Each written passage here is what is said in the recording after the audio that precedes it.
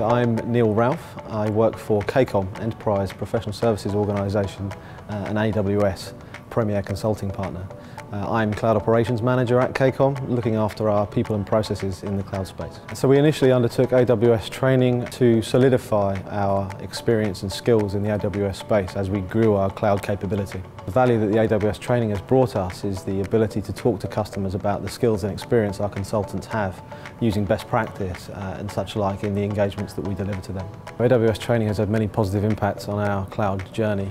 As a professional services organisation, that's both within our cloud practice from a capability perspective, but also outside of that cloud practice where principles like designing for cloud really come through in that training. KCOM will absolutely continue to adopt AWS training to really upskill our ongoing growth from a resource perspective, but also to keep ahead of the trends of innovation that AWS provide. I'm Wayne Stored. I'm the AWS Practice Lead at KCOM, the UK Premier Consulting Partner. I chose AWS training as a clear pathway to getting the certifications. I hold a Professional Architect certification.